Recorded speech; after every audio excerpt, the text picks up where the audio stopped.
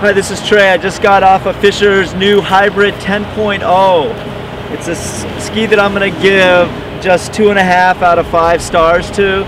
Skied it in a lot of different conditions and it was okay. What's kind of interesting about the ski is there's a switch on here where you can change it from being in a full cambered mode to having some tip rocker.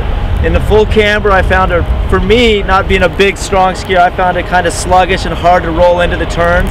When I put it into the rocker position though, it worked a lot better.